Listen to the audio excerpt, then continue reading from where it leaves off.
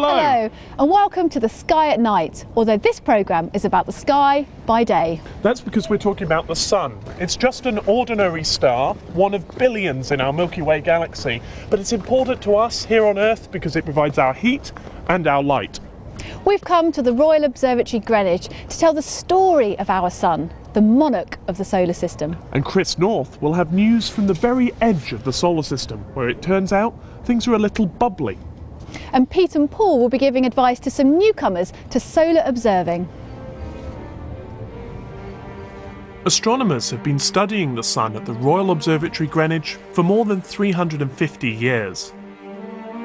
It was their job to measure the midday sun with their transit telescopes, setting the watches of the city, the country, and the world. The meridian ball still drops at precisely 1 p.m. The first Astronomer Royal, John Flamsteed, is still remembered today in the name of the Flamsteed Society, the Royal Observatory's resident amateur astronomy group.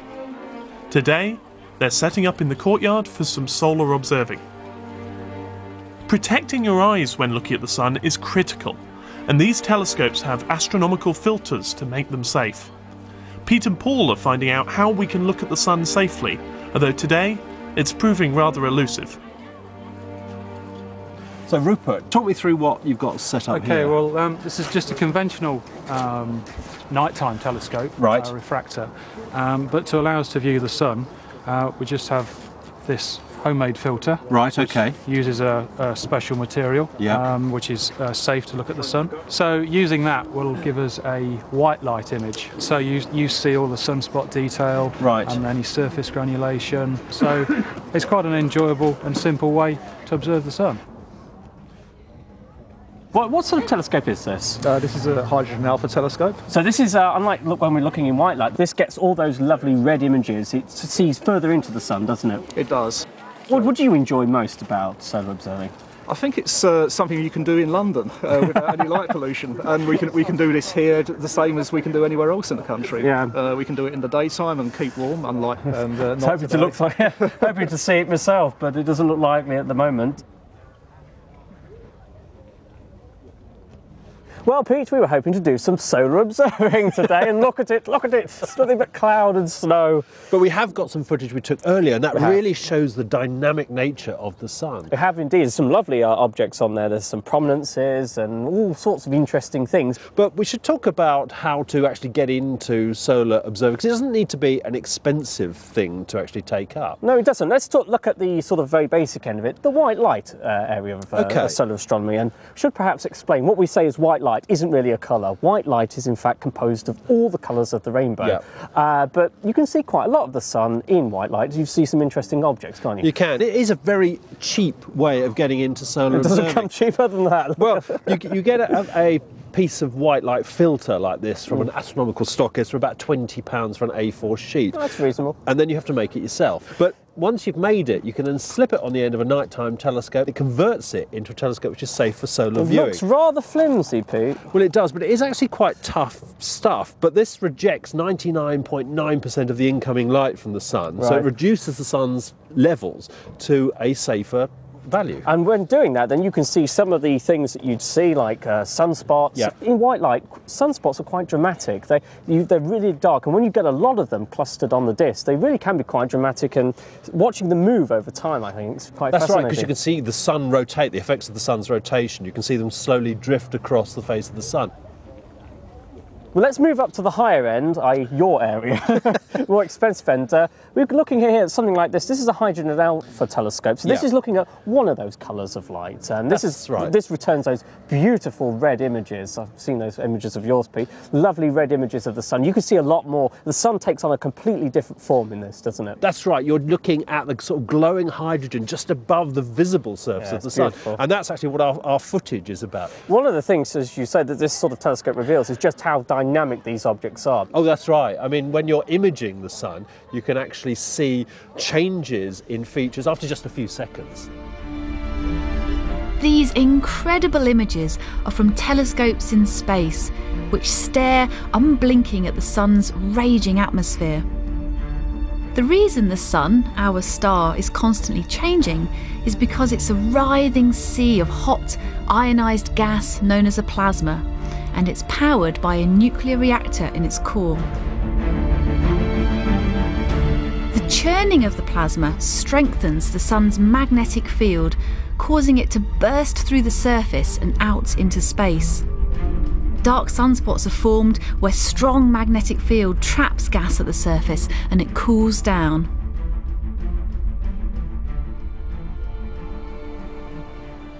At Greenwich, they have been looking at sunspots for over 100 years. Marek Kukula is an astronomer with the Royal Observatory. Although he normally looks at galaxies, he showed me the telescope that was once used to document the sun's every move. So this is a photoheliograph, one of several that belong to the observatory and were sent all over the world. And as the name photoheliograph suggests, it was used for photographing the sun. And I actually have here a glass plate that was taken using one of these instruments. It may even have been this one here. And this is from 1917. Ooh. And you can see it's a beautiful plate showing a negative image of the sun. I can see on here that it says that it's taken in the K line, which means calcium K filter was used, looking at the chromosphere of the sun. So this isn't the whole of the light coming from the sun, just a tiny fraction of it? Just a tiny, tiny fraction, and it allows you to see a particular layer of the sun. And what's really nice is that you see these two bright regions here, and that's formed by the locations of very strong magnetic field, or sunspots. And so, my field is galaxies, not the sun, so I'm kind of... these look bright, but it's a negative image, so they're actually dark. So they're actually dark, that's right. Right, so they are sunspots. These are the sunspots. And what's really lovely also is that they're near the centre of the sun. And since sunspots produce big eruptions into the solar system, it might be that these sunspots, back in, when's this, 1917, produced an eruption that reached the Earth and triggered the Northern Lights. We'd have to check the dates. The early work by Greenwich astronomers established that the sun has a cycle. They were able to see a pattern in the number of sunspots, where the number rises and falls roughly every 11 years. Called the solar cycle, it has a maximum and a minimum, where the sun moves from being active to quiet and back again. There is an archive of these images that were taken day after day here in Greenwich and at other royal observatories around the British Empire. And I guess they go back into the 1870s. Are these still useful to you as a solar physicist today? They are. We're really, really interested in the solar cycle, but we want to know how the sunspot number has changed over the last decades, hundreds of years, I mean ideally thousands of years even. But the archive that Greenwich has means that we can check back to the 1800s and look at the sizes of the cycles, right. See, are they always regular, how do they change? And at the moment, even though the sun's at solar maximum, it has been showing that it's a little bit quieter in this cycle than it has been in previous ones, and that's a big question in solar physics to try and understand why that's the case now. So the work that was being done on instruments like this back in the 1800s, that still actually has some relevance to solar physics today? Still, the archive is incredibly important. Well, it's good to know that Greenwich is still contributing in some way to modern physics. I'd like to have a go on this telescope, I have to say. We'll bring you back on a sunny day. Seeing sunspots and other features evolve and change quickly is one of the pleasures of solar observing. Looking at the sun is something even beginners to astronomy can enjoy. Christina and Caroline have bought their first telescopes, and they want to know how to look at the sun safely. Who better to ask than Pete and Paul? Over there we have Keaton, he's holding up the sun. This is your moment, Keaton, it's arrived. He's been there for hours. He's been in that position. And so what we would do then, if we wanted to find the sun, the first thing to do is to remove the viewfinder. So this one just slides off here. Yeah, and that one Why too. do you remove? That's a good question. We remove it because otherwise the sun's light will come streaming down and it's enough to cause damage. So we want to be very safe. So before we go looking for the sun, the first thing we need to do is filter our telescopes, and I have some stuff here I grant you, looks like ordinary tin foil, but it's not. So it's not the type in my kitchen drawer? No, no, leave that in the kitchen drawer, because if you use that, blindness will result. We don't want that. So here you go, have a look. This is the sheet we tend to use. It costs about 24. It's about £20 for an A4 sheet. Yeah. In fact, there's a filter down there, if you can grab that one. That's what you have to do, is take that stuff and with a bit of DIY using some highly technical cardboard, sellotape and scissors, you can make your own filter. And if you're wondering how you make that, we've actually got instructions on the Sky at Night website. So that's bbc.co.uk/Sky at Night. There is a little bit of film on there showing how to make that filter. So once you've made the filter, how long will the filter last? Is it, as long as it's intact, it lasts? If you look after it, it'll last for a long time. You can always see if it's damaged just by holding it up and if there's any holes or damage. That's a very good point, actually. Yeah, before you put the filter on, it's always a good idea to hold it up to the sun so that if any light's coming through and it's ripped, throw it away and just make another one. Okay, brilliant. If I didn't have a lot of time, could I not sort of just quickly put the foil over the front of it and put an elastic band round it that way? That's an excellent question, and it brings up the fact that you can't do that really. You need to make sure that the filter fits securely over the front of the telescope, and it certainly can't come off. If the wind were to blow it off or the elastic band were to unfurl and it pinged off, that would be disastrous. Yeah, okay, absolutely don't do that. So it's not worth cheating? No, definitely not. Once you put this over the top, do you have to tape it down or fix it? I do. I always put a bit of sellotape on just to make sure the thing stays on. It doesn't need to be a solid, just a tack of tape, or just to keep it firmly there, I think is a good idea, actually. You can't be too safe, you know, and why take the risk? So yeah, sellotape, no elastic bands, make sure the thing stays in place and no danger of it coming off. On the Sky at Night Flickr page, you can see amazing images taken by amateur astronomers. They show material lifting off the sun, called prominence eruptions, explosions called solar flares, and some of you have even managed to capture the biggest explosions the sun makes. It's staggering the detail that many of you can see using your telescopes.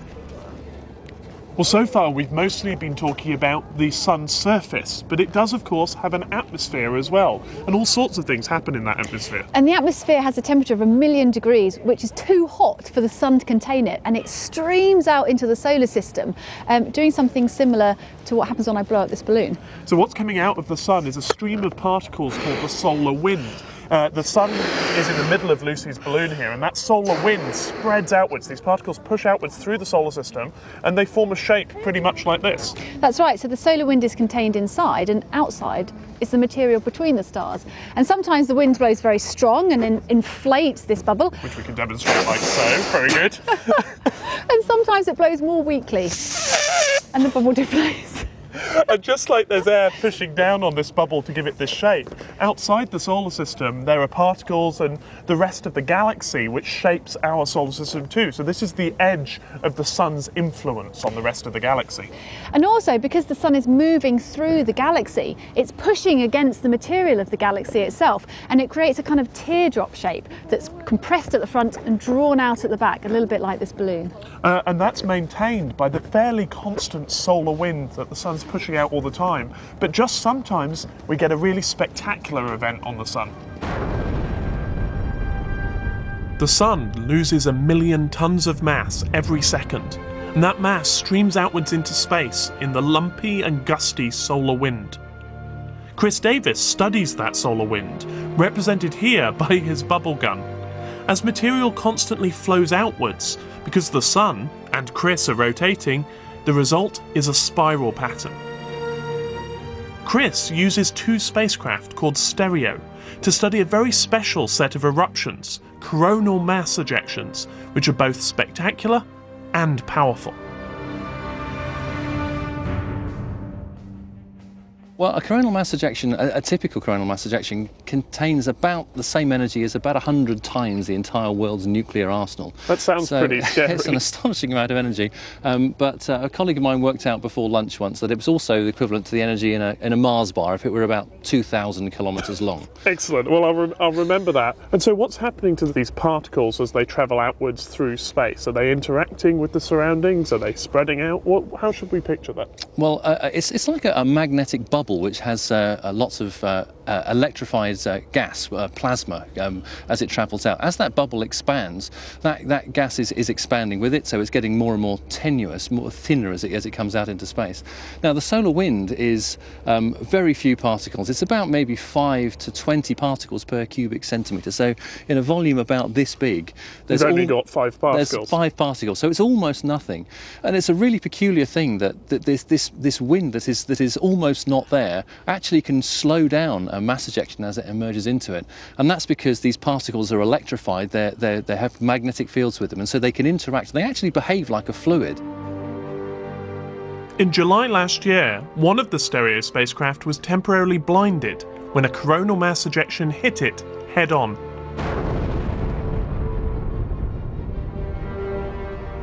The NASA satellite SDO was able to image the area of the Sun that eruption came from. If that had been in the direction of the Earth, it would have knocked out our mobile phone system, our satellites, and even our television. Not good news, but even the ordinary solar wind can have dramatic effects. Luckily for us, we have a natural shield against these damaging particles coming from the Sun, in the solar wind and the eruptions, and it's our magnetic field. So similar in shape to the one created around this bar magnet, molten iron within the Earth creates a vast magnetic bubble extending thousands of miles above our heads. And normally the particles from the Sun flow around us. But sometimes our magnetic bubble gets energized and currents start flowing down onto the top of our atmosphere and lighting up the gases as they energize it. Oxygen shining green and nitrogen shining blue and red. And that's when we have the displays of the northern and southern lights, or the aurora. The aurora borealis, or northern lights, are truly wonderful to look at. But the story of their origin has a violent and cataclysmic beginning. A huge coronal mass ejection erupts on the Sun, launching billions of tons of plasma out into the solar system in a magnetic bubble, and we are in its way. It slams into the Earth's magnetic field, and if conditions are right, our magnetic shield starts to open up and distort. This causes charged particles from far above our atmosphere to race down the Earth's magnetic field lines. They reach the top of the Earth's atmosphere, energizing the oxygen and nitrogen particles and causing them to glow. It's this which creates the beautiful and mesmerizing aurora borealis. Last year, Lucy and I went to Svalbard in the Arctic Circle to see the transit of Venus.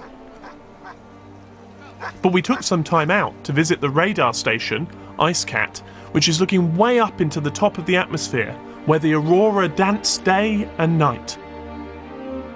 Lucy explained to me how the aurora form. The Earth is sitting in the Sun's atmosphere in this wind, and it's a bit like a pebble in a stream. And a lot of the time, the wind flows over the Earth's magnetic field. But sometimes when the conditions are right, the magnetic field of the Sun can connect to the magnetic field of the Earth. And so I visualise lines of magnetic field that break and join.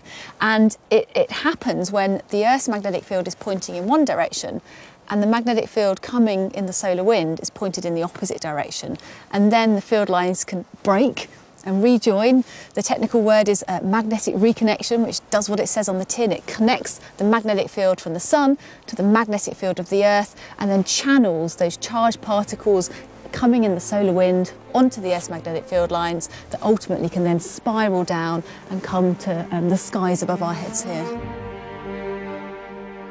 In Svalbard in summer, the sun never sets, but IceCat can still keep working. Aurora watchman Ian McCrea is at work right now, looking at the very top of our atmosphere, a region called the ionosphere.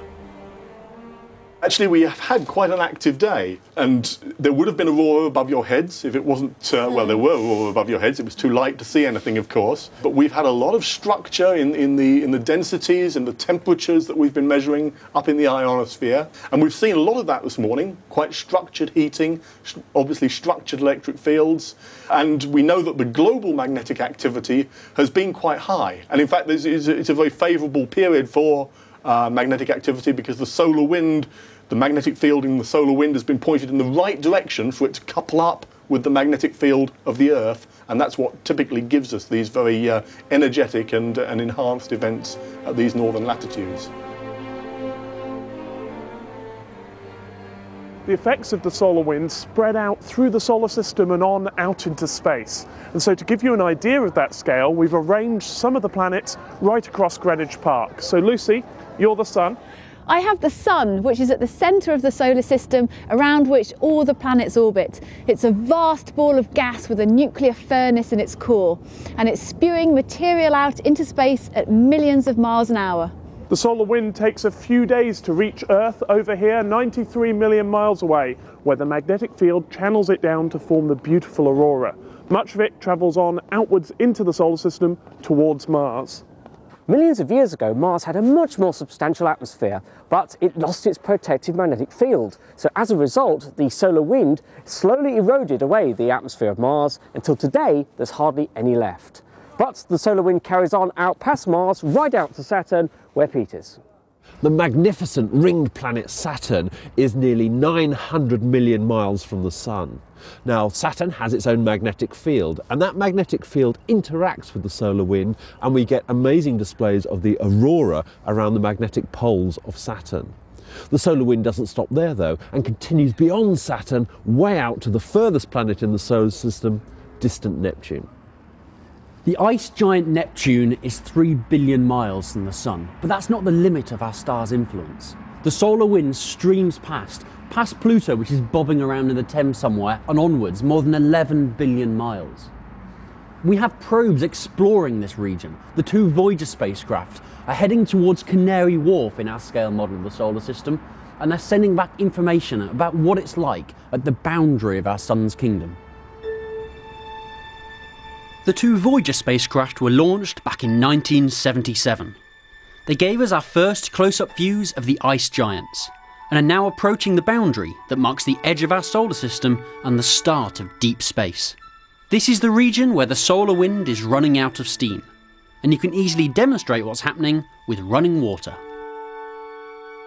Chris, I have here my mini solar system with the Sun in the centre and the planets in orbit around it, and then the solar wind blowing out from the Sun, reaching the edge, and the balloon represents the region where the solar wind stops. The Voyager spacecraft are close to that edge, and they've been finding some really surprising things. What have they shown us?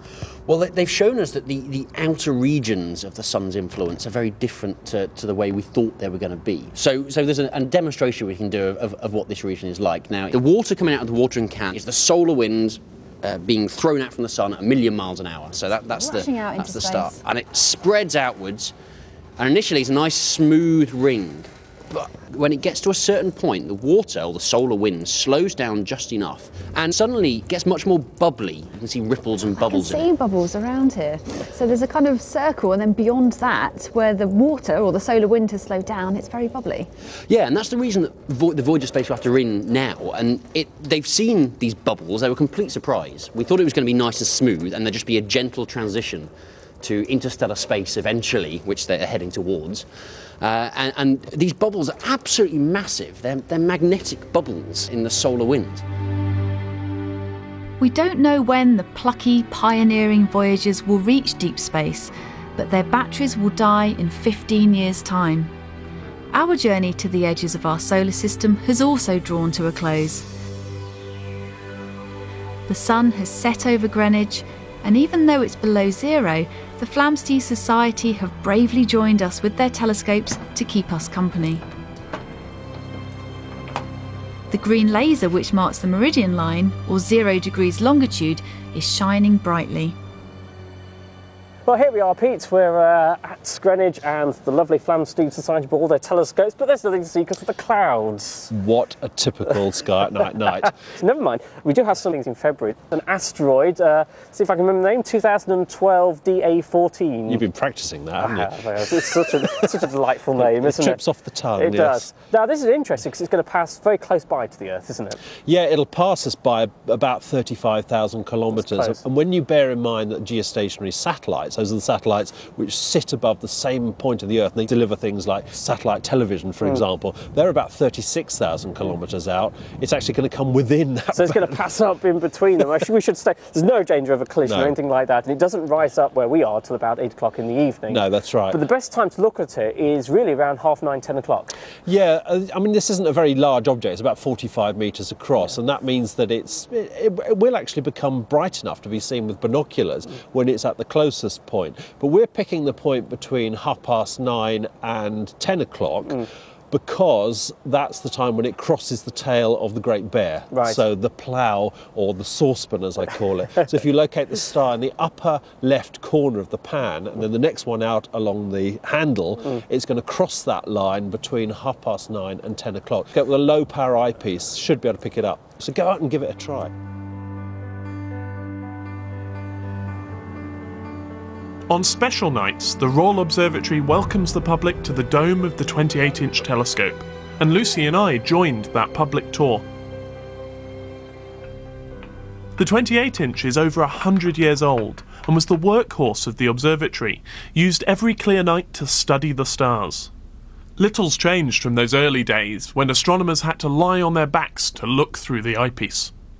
The telescope was moved briefly to the darker skies of Sussex, but then, in 1971, it came home. Patrick and the Sky at Night were there to celebrate the return to Greenwich of this astronomical giant.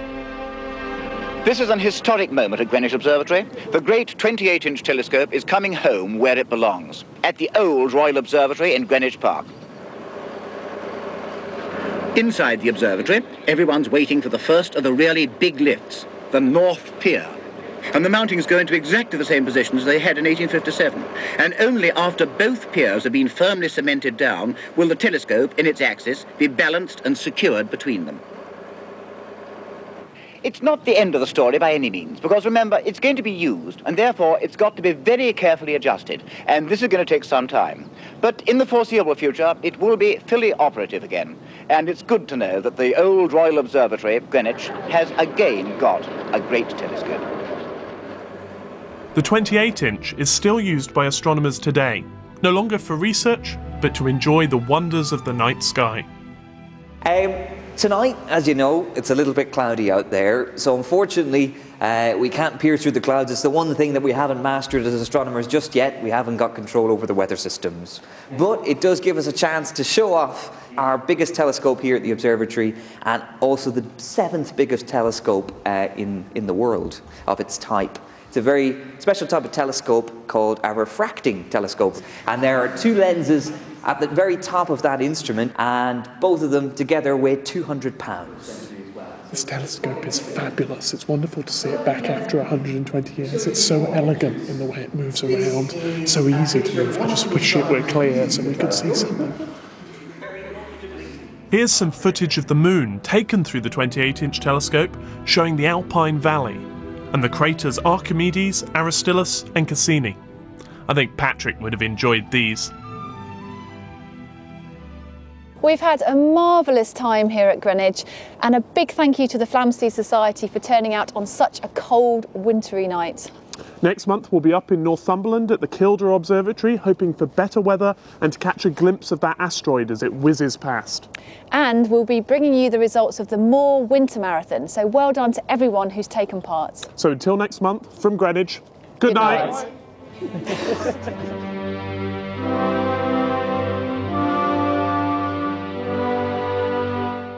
Stay with us tonight. The boys are in danger of getting their fingers burnt in Way to Go, coming up in 10 minutes. After a spot of music next.